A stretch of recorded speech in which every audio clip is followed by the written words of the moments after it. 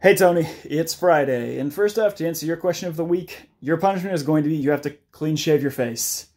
Thought long and hard about that punishment, and that's the one that kept coming up, so you gotta shave. And now, what I want to talk about this week is another movie review, but it's going to be a little bit different, because I'm not just going to review the movie itself, I'm also going to review my experiences in a similar situation.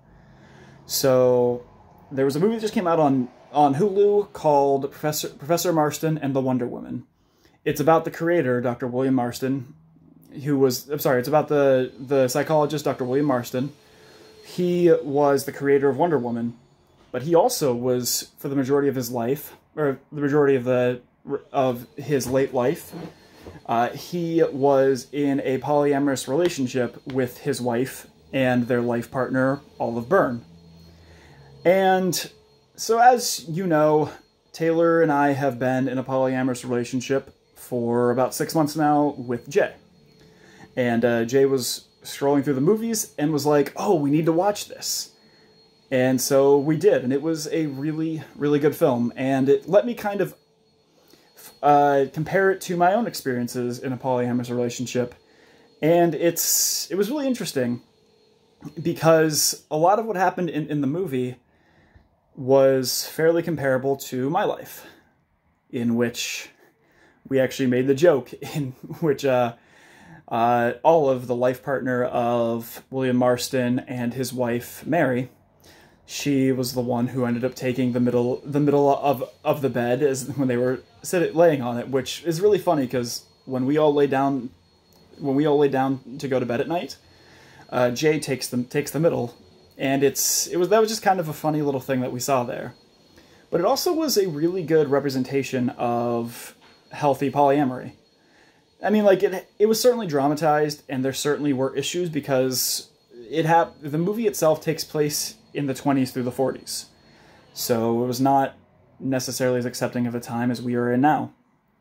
And even still to this day, like, polyamory is frequently it's not necessarily a protected class. There are situations in which someone could be punished or fired, or something else could happen for being in a polyamorous relationship. Now, it's not illegal, because it's not illegal. The only thing you can possibly step into is into divorce proceedings involving adultery, but it is not usually used as that, and that frequently only happens at the very end of a relationship in which a husband and wife decide that it's not working, and that's one of the reasons you can use. But it's kind of... Now, I'm by no means an expert in polyamory. I've only personally been involved in about 6 months, but it was a really well-done film, and it really kind of let me look into it in my own life as well, in which aspects of being polyamorous and having a partner. Now, Taylor and I love Jay very much, and it was a really good movie because we saw ourselves in it, not in the least of which because Dr. Marsten's wife was actually a graduate of Mount Holyoke College, which is Jay's alma mater.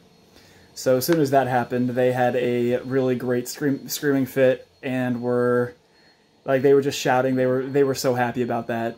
It was just kind of funny, but the movie itself was incredibly well done. The story of it itself covered William Marsten's, basically, when him and his wife first got together with Olive Byrne to his death.